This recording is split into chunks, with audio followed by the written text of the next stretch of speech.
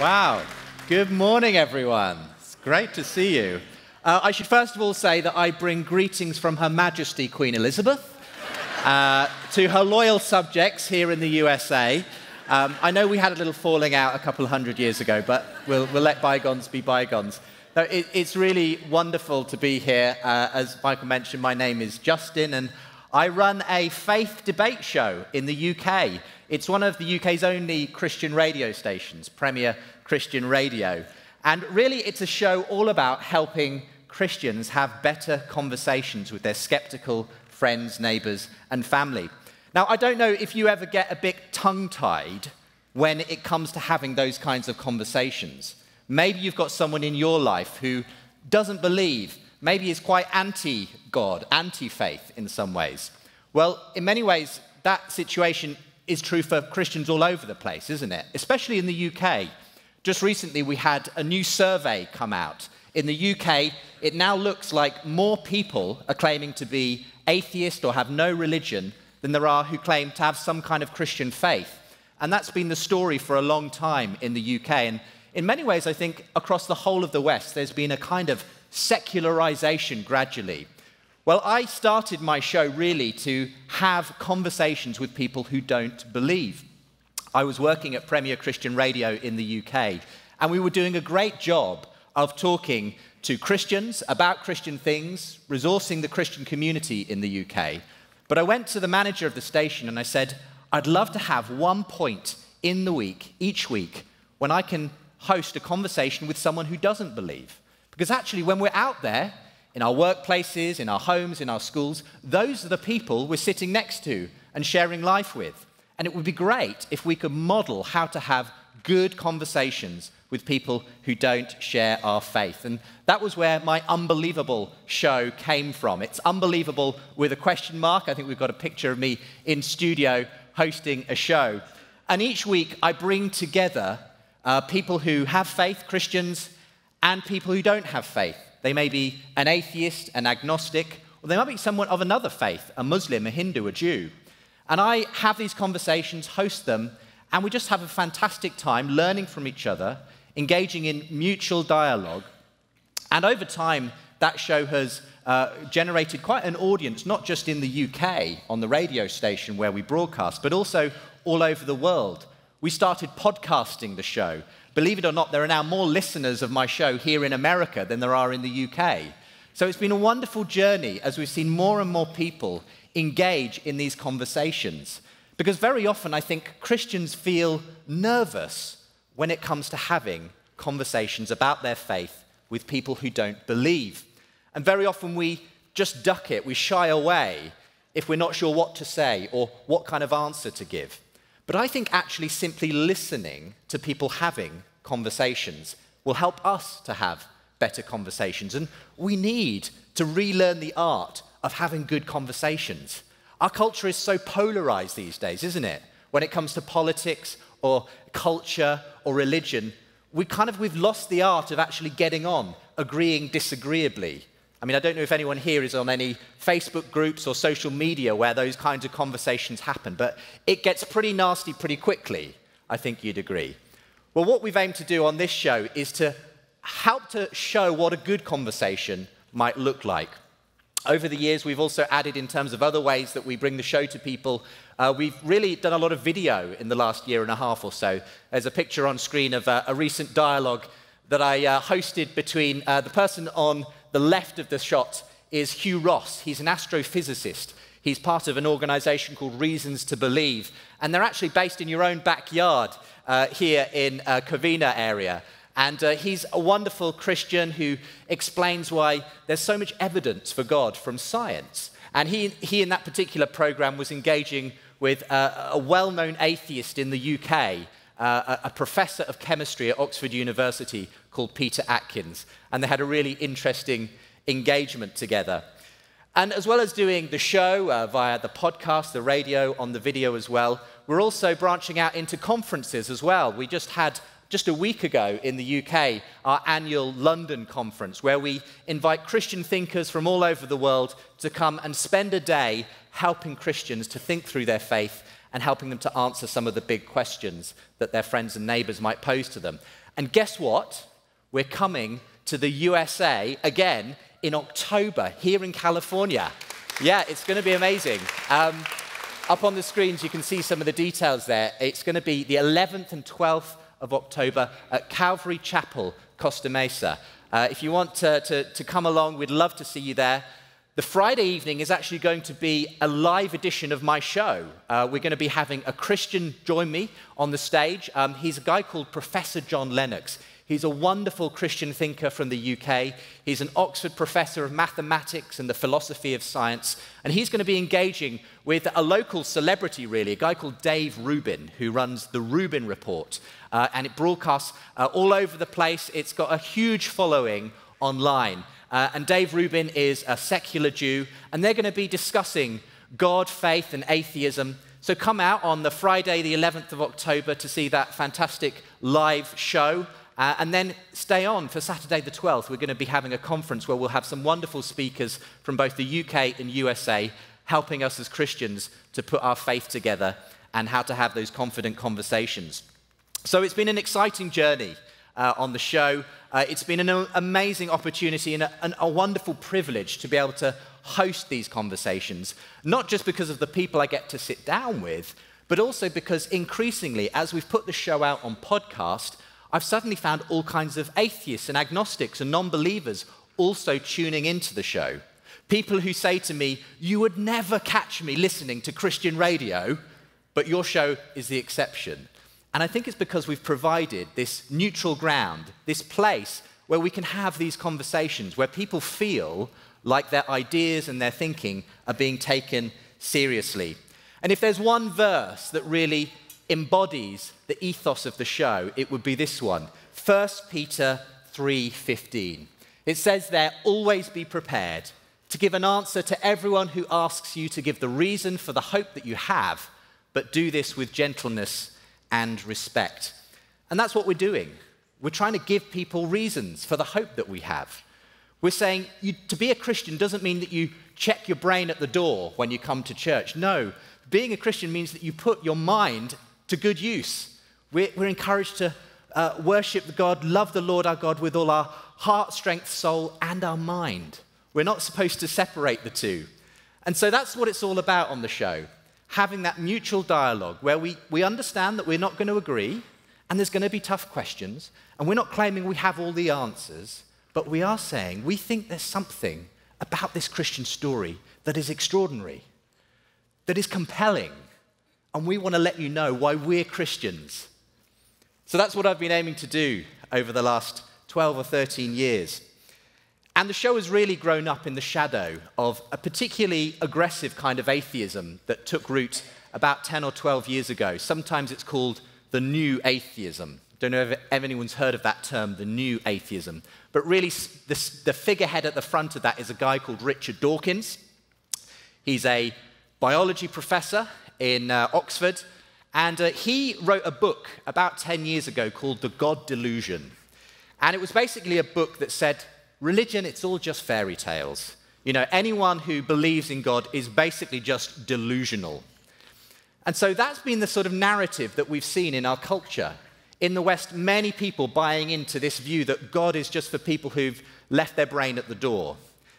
And so what we've been aiming to do on the show is to show a different story, a different kind of narrative, that actually you can be a Christian who uses your brain, who loves science, who loves history, who loves culture, and you can believe that at the center of all of that is a person called Jesus Christ. And so it's with Richard Dawkins in mind, and the fact that he's, if you like, put the questions to us as Christians, that we've had to then step up and say, okay, what are we going to do about this? How are we going to answer this? What are we going to do for this next generation who are watching people like Richard Dawkins online? Where are the Christian thinkers who are going to step forward and give the account for God, make a defense of the faith? That's sometimes what we think of when we talk about apologetics. It's a strange kind of word because it sounds like you're apologizing for something, but actually it comes from the Greek word apologia, which is to make a defense of a viewpoint. It's a legal term. And very often what we're doing when we're speaking to skeptics is we're making a defense of our faith. We're showing them why we believe what we believe. And over the years, it struck me that sometimes many Christians feel like all of the onus is on them, that they have to bear the burden of all the proof and all the evidence. You know, the atheist may be over here saying, well, look, I don't believe in God, so could you show me some evidence, please? And maybe the Christian is here scratching their head and thinking, well, gee, that's going to be tough. But actually, I don't think it's like that. I think actually everyone has a point of view. Everyone has what you might call a worldview.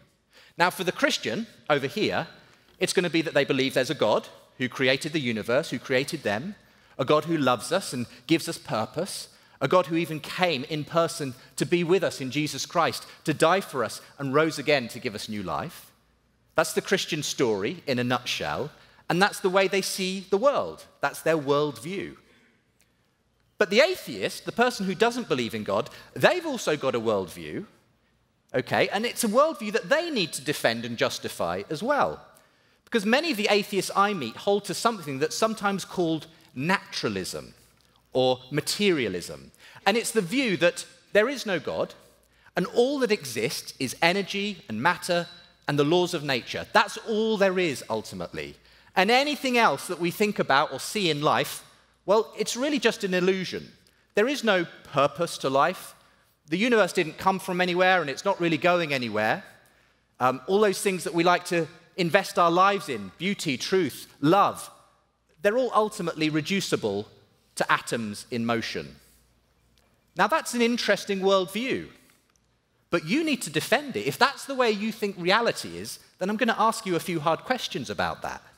So you see, it's not that the Christian has to do all the defending and all the proving things. It's that we've both got a worldview. The atheist over here, they've got one way of seeing the world, and the Christian has another way of seeing the world. And the question is, which one is true? And which one fits the evidence that we actually see? And in my experience, I've found that the Christian worldview wins out every time. I think it's the most compelling story we have for what we see around us. And what I want to do this morning is just to explain a few reasons, a few ways that you might begin a conversation with someone who's completely skeptical about faith, someone who just says, look, you've had a great experience, you've had some kind of spiritual feeling when you go to church, whatever. I've never experienced that, so can you show me something that I can look at? And that's where we can say, actually, there is something you can look at. Here's a few reasons why I think Christianity is the best explanation of the way we see the world. We're going to start that with a point that says God makes sense of human existence. Being a human is pretty amazing, isn't it? I mean, when you look at ourselves, we are extraordinary. And if you look into the data and the medical stuff and the science, it's just extraordinary how complicated and extraordinary our bodies are, the way that we function. And one of the privileges I've had of hosting my show is having all kinds of people from both sides of the argument talk about the science behind biology, behind physics, behind the universe. And one of the most extraordinary things I learned is the way the universe is set up in the most extraordinary way to produce you and me. You see, a lot of atheists out there say, well, science just proves atheism. That's the usual mantra. Science is disproving God and proving atheism. But I think, actually, the trajectory has been in the opposite direction. And this isn't a story that's often being told. But I want to show you a little video. I've tried to condense a big idea into a short video. It's something called the fine-tuning of the universe for life. So I'm going to let the video do the talking for a couple of minutes. Some people say that human existence is a result of a roll of the cosmic dice. Like the gambler who stakes his life savings on the next throw, we just got lucky in the lottery of life. Some people say there's no purpose in the universe, no grand plan, no God behind it all. Our numbers just came up and here we are. But I don't believe them, and nor should you. If I roll this dice, the chances of getting a 6 is 1 in 6. That's not too bad. But what are the chances of me rolling 6 twice in a row? Well, the odds get longer. It's 1 in 6 times by 1 in 6. That's 1 in 36. So I'd have to be pretty lucky to get 2 6s in a row. Now, every time I add the chances of rolling another 6 in a row, the odds go up exponentially, and it gets even more unlikely.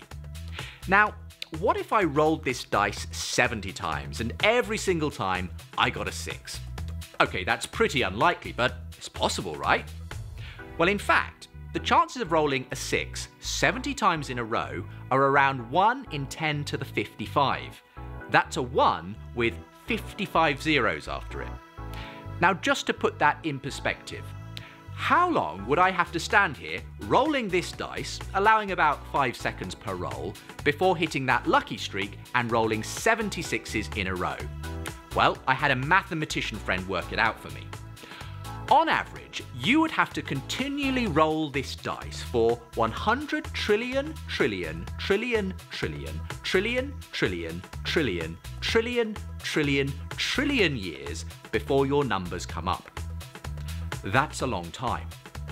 What if you applied that thinking to us? What are the odds of us being here?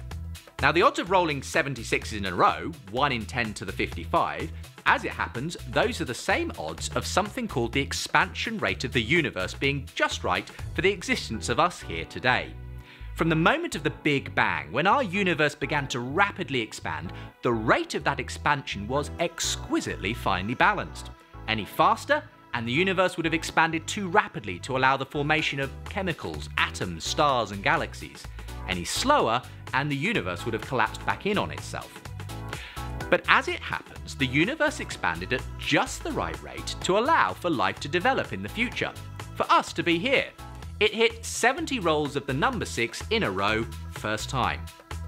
And the expansion rate of the universe is just one among 30 or so other incredibly sensitively finely tuned constants and fundamental forces in the universe that must be just the way they are for the universe to be able to produce us. So let's imagine, if I went ahead and rolled this dice 70 times, and what do you know, every time it came up 6. No waiting for trillions upon trillions of years, first time. Beginner's luck? Hardly. You would assume that I must have rigged it. Maybe the dice are loaded, maybe there are 6s on every side. It can't be chance. Now let me ask you, why would we assume that this universe with us in it, which is actually way more improbable than my 70 rolls, is just a result of chance?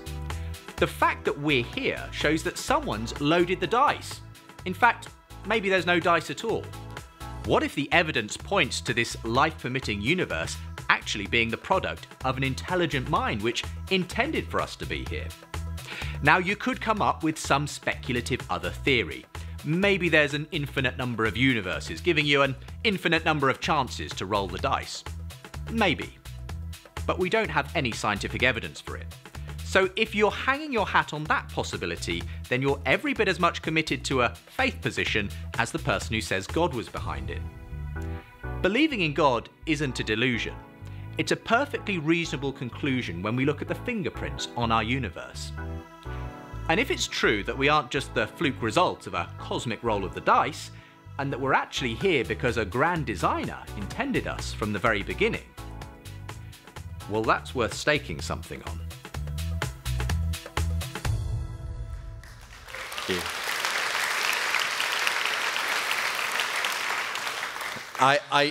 That video has become quite popular. It's had over 1.5 million views on YouTube. And one person got in touch with me. There'd been someone who'd been struggling with their faith, but this video seemed to put a few things together for them. And they actually sent me a picture of their wrist, and they'd had a dice tattooed on their wrist to remind them that they're not here by chance.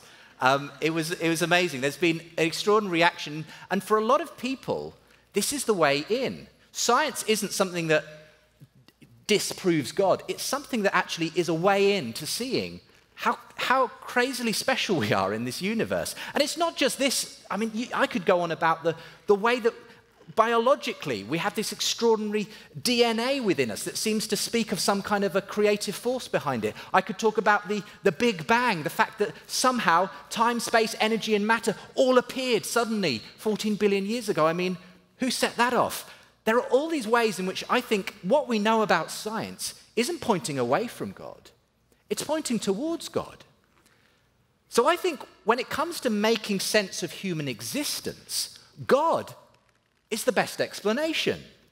And I don't think atheism has a great explanation for this, because if we're just here by chance, well, we already saw the odds are stacked massively against that. That doesn't make sense as an explanation of why we're here.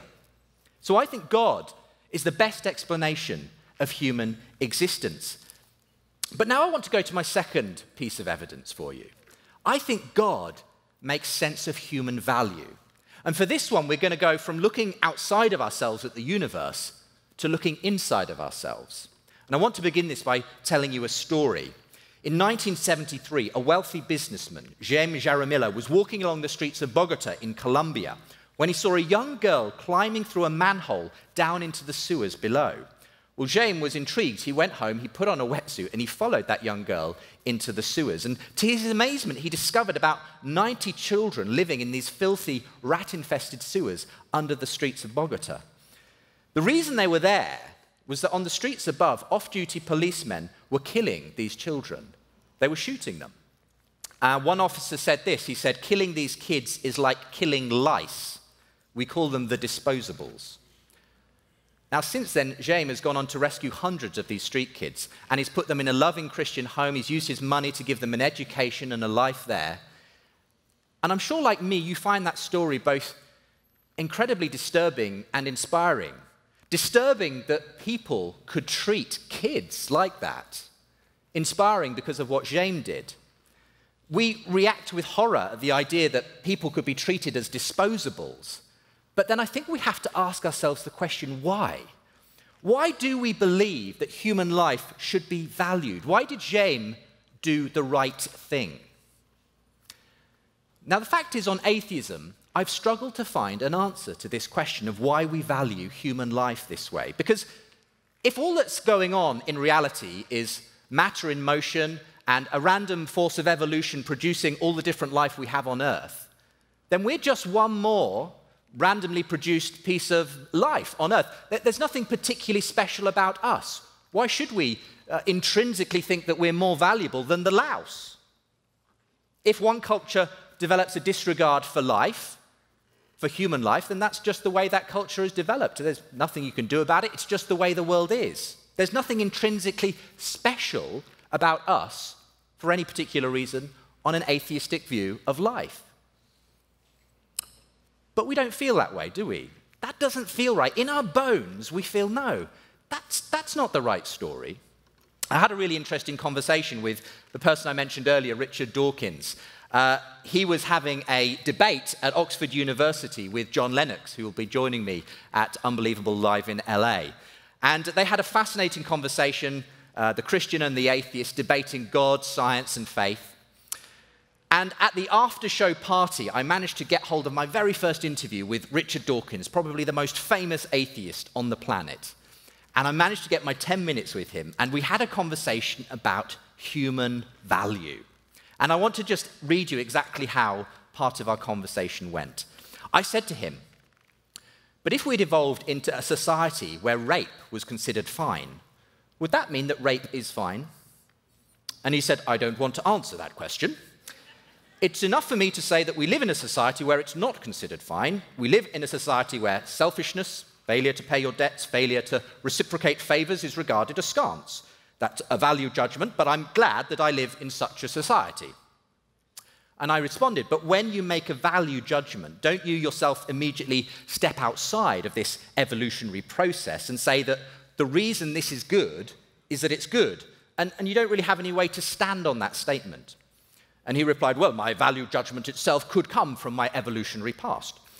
And I said, well, therefore, it's just as random in a sense as any product of evolution. And he said, you could say that, but in any case, nothing about it makes it more probable that there's anything supernatural.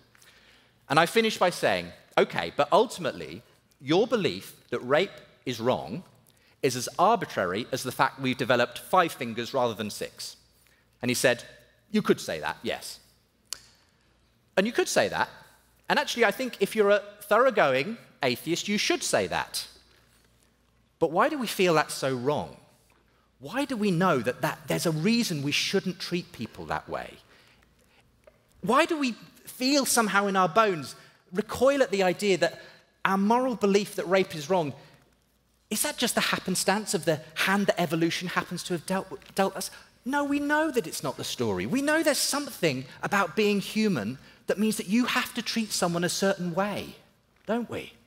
What explains that feeling? What explains that idea that we have this inherent dignity and value? Where does that come from? Again, Christianity has a ready answer. You have inherent dignity and value because you are made in the image of God. And that gives you inestimable value. In fact, God values you so much, he came in person to die for you. I mean, you cannot get a statement of greater value of what a human life is worth than that. So it doesn't matter if you're a billionaire living in a penthouse or you're a street kid in the streets of Bogota, you have value. And nothing else can change that. That's the Christian story. That's why I believe we have this sense that we have human value. It's because we're made in the image of God. And I don't believe that atheists have an adequate answer for that. It's very hard to justify, if you're an atheist, why we believe in this idea of human dignity and human value. God makes sense of human value. Third piece of evidence that I'm going to bring this morning. I believe that God makes sense of human purpose. I want to introduce you to a lady called Jennifer Fulwiler. She grew up in a loving family, but one in which religion was painted as clearly false. Jennifer says that she never remembers a time in her life growing up when she believed in God. She was raised on a diet of science, reason, and evidence-based thinking. Her bedtime reading was Carl Sagan's book, Cosmos, believe it or not. And from a young age, she said she just assumed that the world ran according to a well-established set of natural laws, atoms, electrons, no need for God to explain anything in life. And she remained a happy atheist into the early years of her marriage. However, shortly after the birth of her first child, Jennifer had a very big, dramatic shift in her thinking. She describes it this way in her own words. She says, I looked down and thought, what is this baby? And I thought, well, from a purely atheist, materialist perspective, he's a randomly evolved collection of chemical reactions. And I realized, well, if that's true, then all the love that I feel for him is nothing more than chemical reactions in my brain. And I looked down at him and I thought, that's not true. That's not the truth. And that moment was a turning point for Jennifer, and it led her on a journey that ultimately ended in Jesus Christ. And I think what Jennifer realized at that moment is that atheism tells a very different story about purpose and meaning to the one that Christianity tells. Again, Richard Dawkins, who I've referenced a few times this morning, has summarized it very neatly. He wrote this: the universe we observe has precisely the properties we should expect if there is at bottom no design, no purpose, no evil, no good, nothing but blind, pitiless indifference. And he's absolutely right. If there's no God, that is the universe we should expect to see. You know, if there's no God, if atheism is true, then all of our human endeavors, all of our self-made human purposes, they're one day going to be gone and forgotten in a trillion or so years, when all that's left is, you know, a vast cosmic expanse of nothing, because that's the story, actually. If the universe just peters out, that's what will happen to everything. There's no purpose, there's no meaning. But I see a very different universe to Richard Dawkins. I don't know about you, but when I look around, I don't just see physical processes and natural laws. I see love. I see truth. I see beauty. I see hope. I see good and I see evil. I see a universe that is teeming with purpose and meaning. And I don't think atheism can account for that. You see, we all experience this deep down longing for something more, don't we? Sometimes called the argument from transcendence. There's a great quote by C.S. Lewis, who's one of my favorite Christian thinkers, and he says this: a baby feels hunger. Well, there is such a thing as food. A duckling wants to swim. Well, there is such a thing as water. People feel sexual desire. Well, there is such a thing as sex. If I find in myself a desire which no experience in this world can satisfy, the most probable explanation is that I was made for another world. could that desire that spans all times, places, and cultures, that desire for something more, for meaning, for purpose, could it be that it has a real object which satisfies it? I love the fact that when we sang that song 100 billion times, it talked about the glory of the universe and this God who created 100 billion stars and galaxies, and they're all singing his praise, and we're just joining in the praise of the whole universe. That's a story that's worth living for. That's a story I want to be part of. That's a story with purpose and meaning and hope in it. And the reason it is because at the center of it, there's a person called Jesus Christ. You see, one thing we know about the human condition is there are two things we can't live without: love and hope. If you starve someone of love, if you take away hope, that person doesn't have a reason to live anymore. And when Jesus Christ came, he gave us those with both hands outstretched, because on the cross, he showed the most supreme, sacrificial act of love we could ever hope to witness. And when he rose again from death, he gave us the most significant sense of hope we could possibly hope for. Hope for another world. Hope not just that the grave is the end, but that there's a real meaning to our life. That whether you were born on the streets of Bogota or whether you're living in the penthouse, your life means something. There is purpose. That sense inside you that there's something about you that matters. There's a great big yes on that in Jesus' resurrection. You see, I meet many atheists, and I love them. When I have atheists on my show, I get on so well with them. They're good people. The average atheist is not some kind of hard-bitten, angry, anti-God person. Actually, they're people kind of like you and me. And when I criticize the atheist worldview, I'm not dismissing their honest search for truth. And I wouldn't want you to go away from here thinking that we should somehow, just get into an argument with an atheist and show them that they're wrong. They're on a journey for truth as well. We're all on that journey. But we do have some significant differences in how we view our story. You see, I find it very hard to believe that the rational and ordered universe we live in came from nowhere and is heading nowhere. I find it impossible to conceive that our intrinsic beliefs about human value and dignity are in the end just an illusion. And I can't convince myself that this search for purpose and meaning that we witness in all times and places is ultimately in vain. To me, it makes far more sense to read God's fingerprints and purposes both out there in the universe we find ourselves in and within here, in our deepest longings and purposes. That's why I'm a Christian. At the 10-year mark of doing my show, having listened to all of these arguments and objections to faith from atheists, I did a special show where I said, "Ask me anything," to the audience.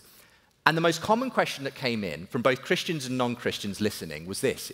They said, "Justin, how come, after hearing all those objections to faith, how come you're still a Christian?" And to answer that question, I actually wrote a book. It's called Unbelievable: Why, After 10 Years of Talking with Atheists, I'm Still a Christian. And I present some of these ideas and show that actually, when it comes to deciding between atheism and Christianity, I think we've got an amazing story, an amazing way of looking at the world. It's something we can be thankful for. That faith is not something that's simply blind, where you're delusional if you believe in God. No, it's based on evidence. It's based on the way we see the universe out there and the way we experience life in here. And I hope that when you go and have that conversation, the one that you're probably dreading, with that friend or neighbor or family member who doesn't believe, that you'll go out with a little bit more confidence to start a conversation and to listen and to respond and to say, well, here's something that might help you see things a different way. It's been so good sharing the morning with you. Thank you very much, and God bless you all. Thank you.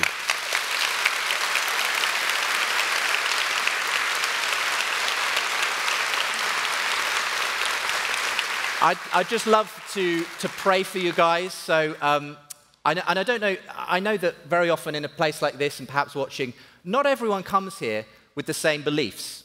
Not everyone is at the same place in the journey. And maybe there's people here who haven't made up their mind about God. So I'm just going to pray that whoever you are and wherever you are on that journey, you would know that God is here. And God hasn't left us without evidence of his existence, but he's actually come in person to reveal himself to us. Let's pray. Lord Jesus, we thank you that you have given us a world that we can experience and be part of, and a world that shouts your name in so many ways. I pray for anyone here who's going to go and have a conversation at some point this week with someone who doesn't share their beliefs. I pray that you will give them peace and grace. Give them that humility and reverence that it speaks of in 1 Peter 3:15, to simply share you, and perhaps share you with some of the evidence that we've been hearing about this morning. And for anyone here who hasn't made their mind up, I pray that this may have opened the door just enough for them to put their foot across the threshold and to know that on the other side there is purpose, there is hope, and there is you. In Jesus' name, amen. Oh, I see that you're done. I hope you enjoyed that video. There's 2 more just like it, right here and right here. You can also subscribe to get notified of all future videos that come out on this channel. And if you want to continue the conversation from the video you just watched, go in the description below and click the Join Our Facebook Community group. And that's where people just like you and me will be continuing this conversation.